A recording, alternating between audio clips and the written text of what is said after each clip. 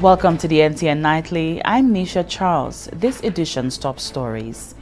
A regional workshop aims to equip countries with the skills to better measure standard of living and poverty. The ECCB unveils a blueprint of its development strategy for 2020 and beyond. New methods being introduced to fishers to safeguard them while at sea. All that plus the NTN Nouvelles are Creole. A regional workshop on qualitative data analysis has sought to equip institutions across the region with the skills to measure the standard of living and poverty, going beyond simply measuring gross domestic product and to measure the health of the population. This as the OECS Commission undertakes the Enhanced Country Poverty Assessment Project. The project is being done in collaboration with the Caribbean Development Bank and has brought regional stakeholders to St. Lucia for the workshop. Director of Economic Affairs and Regional Integration at the OECS Commission, Jacqueline Emmanuel, says the project depends heavily on data and statistics. Traditionally, measures of poverty and of standard of living that inform policy formulation have been quantitative. For example, household expenditure, unemployment rate, GDP per capita, and poverty expressed as income level. In recent times, however, there has been a thrust to move beyond not just quantitative measures of poverty, but also beyond measures that link poverty to only income. No doubt you have heard about the call to eventually measure well-being and go beyond GDP, because over time, the limitations of GDP as a welfare indicator has become more and more apparent. Emmanuel says that having qualitative evidence to complement quantitative data helps us to understand the underlying cause of poverty. GDP does not adequately capture our real stories. Many of our countries in this region are classified as middle income based on our GDP per capita. However, GDP does not capture our vulnerabilities, and the fact that, for example, every year from June to December, our economic and social fabric is threatened by adverse weather conditions, including hurricanes, heavy flooding, and storms. The timing, purpose, and value of the PPA training warrant repetition. Understanding poverty from the perspective of those who are experiencing poverty gives us tremendous insight into the real-life challenges. It enables us to better understand well-being, and it allows us to use the valuable information to design targeted and timely interventions and poverty reduction policies. The Caribbean Development Bank's Albert Ellis spoke of the organization's approach to the project. The bank's approach to this program is based essentially on the following principles. One, that poverty is multidimensional and should be examined in a comprehensive manner, and we heard that earlier. The assessment of poverty should be highly participatory, and opportunity should be given for a cross-section of the society to participate in this process. So it's not only about an interviewer or an enumerator coming to your door to collect information from you. It is about having opportunities to do focus group discussions, to have community meetings, to hear the voices of those persons who are deprived.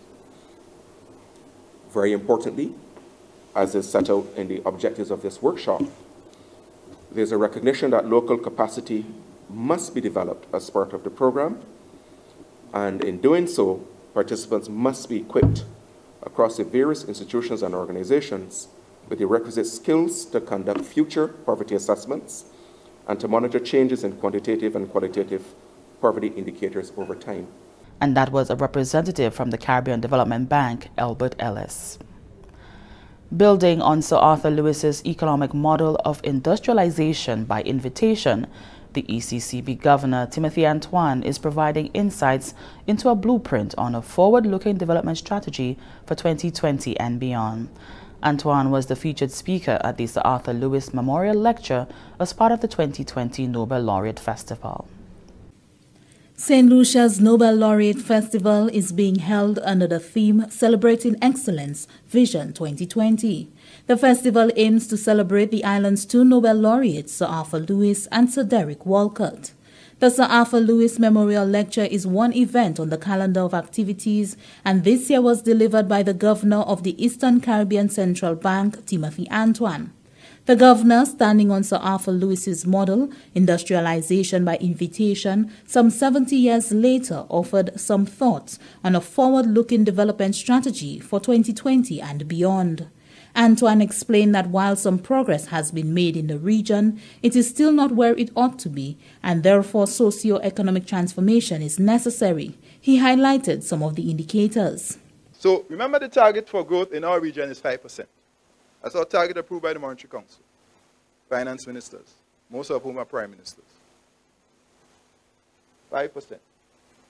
Not since the 1980s have we hit that target, when we were averaging 6%. And if you look at the dark blue line, which is ECCU, St. Lucia is the light blue, you will see that that line has come down and down and down. And it coincides with the loss of preferential access, sugar and bananas. It coincides with countries that are contracting more debt. It coincides with loss of concessional financing as we graduated from low income to middle income. And it also coincides with some fiscal profligacy. And we have to acknowledge that at times the governments have not been on their best behavior where fiscal matters are concerned. The governor attributed this to a number of factors, including low and declining productivity, limited fiscal space which has constrained the size of the government's capital programs, inordinate delays in the completing of major projects, and slow implementation of structural reforms, including legislative reforms to address the issue of access to credit. Antoine, highlighting the need for a technological transformation, explained the importance of legislative reforms to the growth of a country's economy and improving the lives of its citizens. A guy who is fishing ought to be able to fish, use his smartphone and take a picture of the fish while still on the ocean, have that sent, uploaded and sent so that by the time he reaches the shore, that is already sold and the money is in his account. That is the appropriate use of technology for the fisherman. So my point is that technology can enable all sectors. So this nonsense narrative that we somehow leaving agriculture behind, that's not true. That's a nonsense narrative. Technology can enable all sectors to be transformed and to new business models to emerge if we are ready to embrace its potential. Held at the Finance Administrative Building on the 23rd of January 2020, the lecture was entitled Socio-Economic Transformation by Invitation and Innovation. For the Government Information Service, I am Janelle Norville. A week-long session for the training of trainers in Fishers at Sea safety took place at the Bellevue Hotel last week. The session's aim was to teach and bring awareness to new methods implemented for the safety of fishermen. The Ministry of Agriculture's Amanda Faye Clark tells us more. Fishers' safety is at the forefront of the Fisheries Department's agenda. Countless fishermen have lost their lives due to the lack of training in proper safety precautions while out at sea. The Fisheries Department, in collaboration with the Food and Agriculture Organization, FAO, and the Fish Safety Foundation of New Zealand, culminated a week-long intensive training workshop to give various stakeholders in the regional fisheries sector the training necessary to be better equipped to train other fishers and colleagues. Chief Executive Officer of the Fish Safety Foundation, Eric Holliday, whose organization was procured to facilitate the training, says, one of the achievements realized thus far under this intervention, which forms part of the ongoing Sissy for Fish project of the Department of Fisheries, is the launching of the online platform, which will place timely information and the latest developments in safety practices in the hands of fisheries practitioners and trainers. The work that we do through our foundation is directly funded by a number of organizations, and because we are luckily the one-of-a-kind organization in this field looking at fishing safety globally, the FAO had heard about us. They then contacted us, spoke about this mission, and we were really interested. And after negotiations, we agreed that I would come here for 2 or 3 visits. We would speak with the fishers, speak with officials, speak with trainers, and get some idea of the level of training and the materials available to trainers for the safety of fishermen. We did that last year and then spent some time putting together a new package. And the purpose of this workshop is to introduce that to these trainers and then assist them on an ongoing basis to deliver it. We've committed to providing information on a continuous basis and updating that. But it's really about developing the skills for the trainers here and then providing them with the tools to carry out the task. Regional Coordinator of the Sissy for Fish project, Iris Monero, explains that any intervention which will safeguard the interests of fishers will have far-reaching benefits for the subsector. This training is part of the portfolio of activities of Sissy for Fish. So, as a result of climate change, we're expecting an increased frequency as well as increased intensity of storms and hurricanes in the region. And as fishing is already known as one of the most dangerous occupations in the world, that is only going to add to the unsafety of fishers in the region. So one of the aspects that we're working on under the Sissy for Fish project is to improve safety at sea for fisherfolk. Sissy for Fish was launched in the Eastern Caribbean to address climate-adaptive strategies to protect, preserve and build resilience of its marine and fisheries resources. For St. Lucia, this translates to the introduction of measures for the safety and security of all fisheries livelihoods and amendments to policies that allow fisherfolk empowerment and which guide the future development of the fisheries economy. From the Ministry of Agriculture, I am Amanda Ficlock reporting. And this is the NTN Nightly. We'll be back in a moment.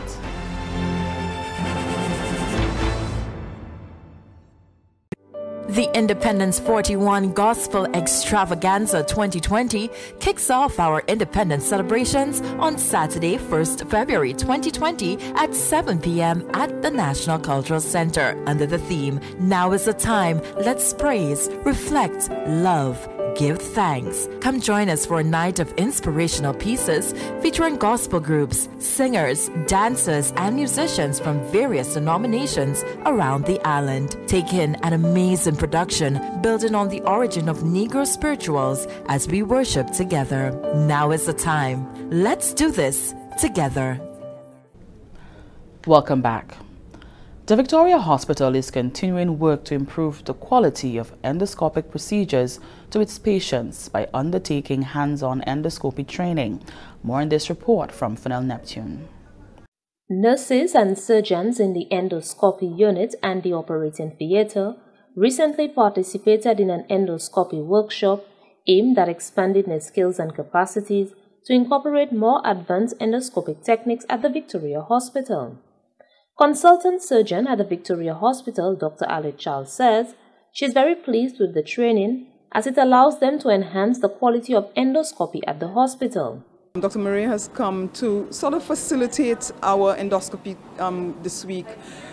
In the past, he's come and done endoscopy, but what he's done on this occasion is watch us do endoscopy. And what it means is that we have gone to the next level. We're able to do more advanced procedures, and he's acted as our mentor this week so that we can do it. He knows that the work that he's put in over the years has come to fruition, and he can just watch us do the work now. Consultant gastroenterologist at Bradford Teaching Hospitals, Dr. Suleiman Moria, says he is very satisfied with the level of endoscopic work undertaken by the doctors in St. Lucia. In this workshop, my main aim was to provide support for the local doctors. So over the years, the local doctors have made fantastic improvement in their endoscopy skills, and this workshop's aim was purely to take it to the next level. So for example, I have been able to support Dr. Charles in doing some polypectomies and Dr. Kabiye in doing some advanced procedures called ERCPs. The Bradford Teaching Hospitals also donated equipment for the endoscopy unit and operating theatre of the Victoria Hospital to the tune of 500,000 EC dollars. Reporting from the Communications Unit of the Ministry of Health and Wellness, I am Fennel Neptune. The life's work of veteran Calypsonian Marilyn Lady Lynn Baptist was put on display on Thursday, January 30th, 2020, at an exhibition highlighting her 30-year career. The exhibition formed part of this year's Nobel Laureate Festival. Let's take a look. 30 years in Calypso has been ups and downs and good and bad, and I've enjoyed it. I've had my ups and downs and I've been able to conquer it. So as a full-grown woman, the 30 years of my life that I have put into Calypso, I think it is something that the young people should try and follow. Look, they never ever saw woman so damn crazy. The whole of town pack up with young girls and ladies. Woman in a match. Give me room, let we pass. And stay with the NTN Nightly. Up next is Primus Hutchinson with the NTN Nouvelle à Creole.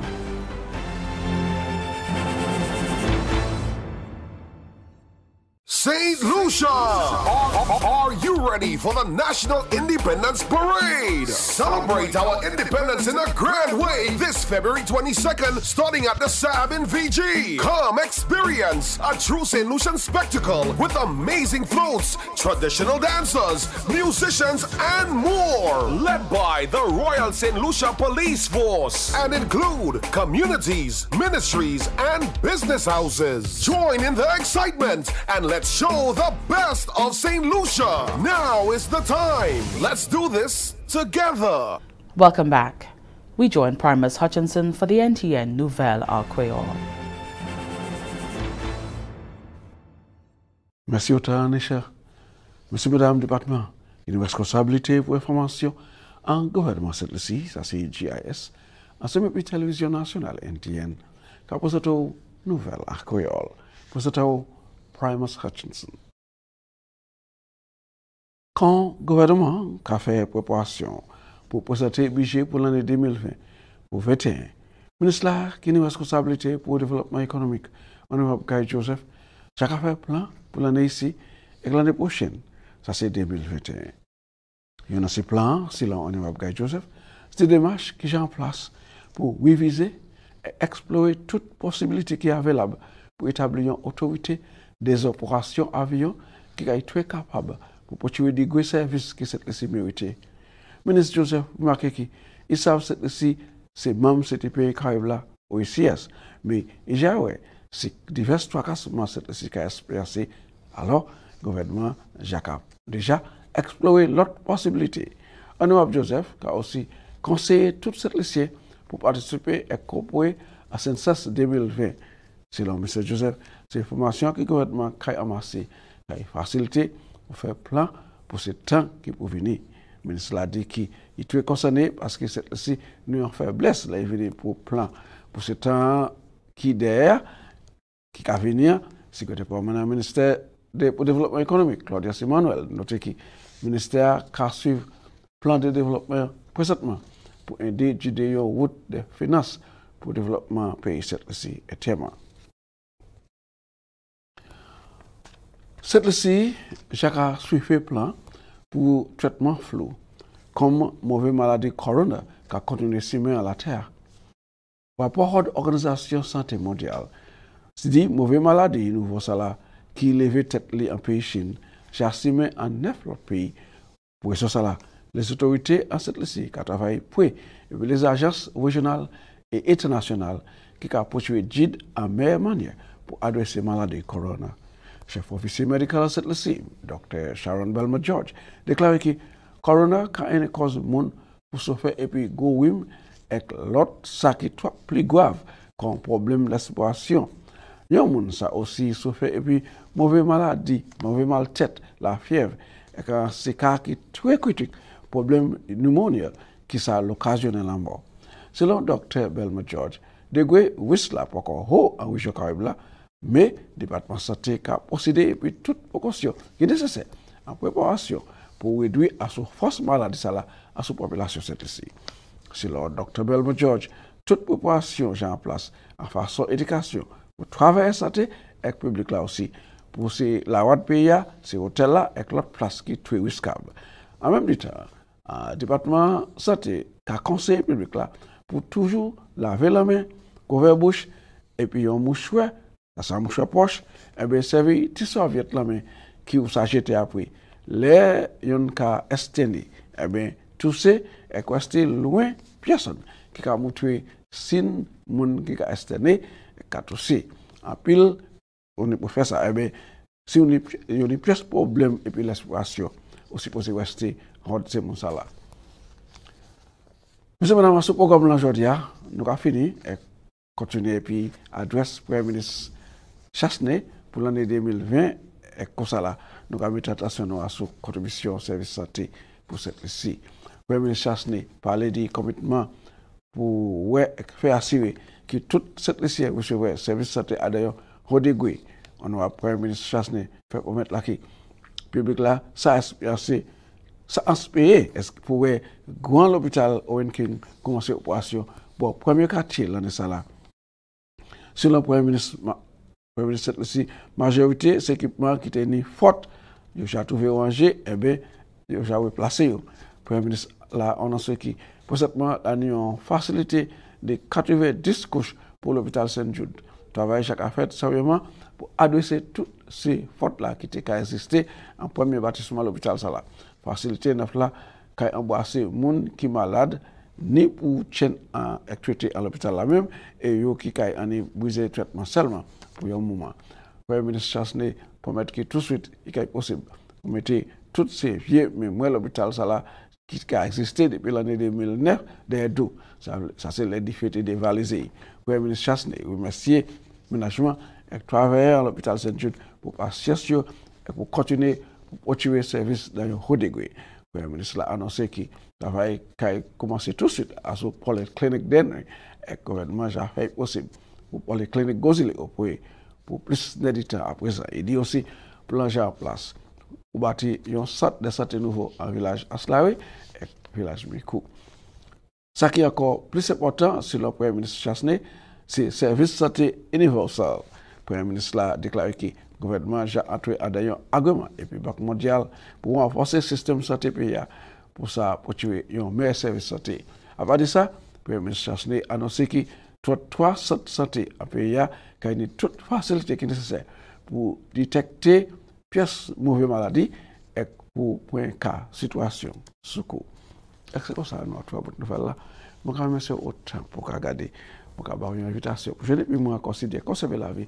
Je vais présenter l'autre nouvelle à Creole. Je souhaite tout le monde une bonne fin de semaine et que je vais présenter au Lucia. Merci, Opil Primus. And here's a look at what's happening to us weather-wise. Fair and hazy, becoming cloudy at times, with a few scattered showers over the southern portion of the region. Elsewhere, fair to partly cloudy and hazy, with brief isolated showers. The Atlantic high-pressure system will continue to generate light to moderate easterly winds across the eastern Caribbean region during the next few days. Weak and stable conditions will cause a few scattered showers to develop over the southern portion of the region during the next 24 hours. Tides for Castries Harbour, low at 2:15 p.m., high at 8:19 p.m. Tides for Viewford Bay, low at 3:42 p.m., high at 9:26 p.m. Seas, moderate with waves 4 to 6 feet or 1.2 to 1.8 meters. The sun will rise Saturday at 6:31 a.m. And that brings us to the end of the NTN Nightly. Join us next time at 7 p.m. with a repeat at 7 a.m. You can also catch up with us anytime on the St. Lucia Government Facebook page or YouTube channel. I'm Nisha Charles.